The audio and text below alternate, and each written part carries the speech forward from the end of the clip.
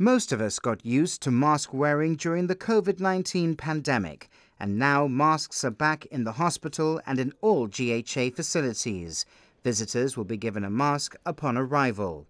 The GHA says it's important not to visit any patient or resident at ERS or other GHA facilities if you have any flu-like symptoms or if you've been suffering from vomiting or diarrhea.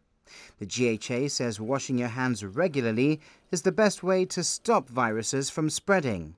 It asks anyone going to any GHA facility to please wear a face mask. The Director of Public Health said the requirement to introduce masks at GHA facilities is due to a severe increase in influenza and other respiratory conditions.